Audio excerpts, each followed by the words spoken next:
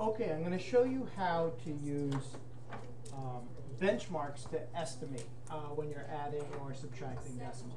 So in this problem, we have 2 and 31 hundredths, and we are adding that to 3 and 72 hundredths.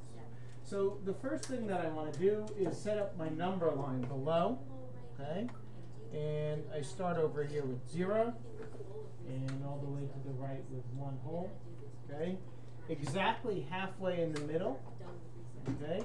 I have 5/10, okay? Or it may help some of you to write it as 50 hundredths. Halfway between the 0 and the 5/10, I have 25 hundredths. And halfway between the 5/10 and the 1 whole, I have 75 hundredths. These are what we refer to as our benchmark numbers. A good way to remember them is thinking about money. It's like having $0, 25 cents, 50 cents, 75 cents, $1.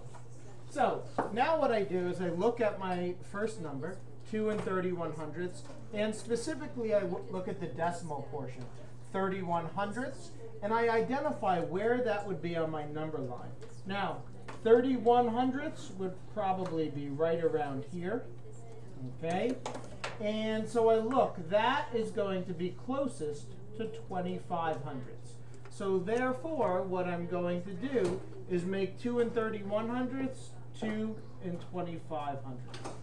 The next thing that I'm going to do is look at my bottom number, where I get 3 and 72 hundredths, and I'm specifically going to look at the 72 hundredths and put that on my number line. Now that would be right about here, okay? And that is clearly closest to 75 hundredths. So 3 and 72 hundredths, I'm going to estimate to be 3 and 75 hundredths. Now I'm simply going to add 2 and 25 hundredths to 3 and 75 hundredths. Once again, use your knowledge of money to help you. This is like having $2.25 plus $3.75. So 75 cents plus 25 cents is $1. 1 plus 2 is 3, plus 3 more is 6. So my estimate, okay, using benchmark numbers for 2 and 31 hundredths plus 3 and 72 hundredths is the number 6.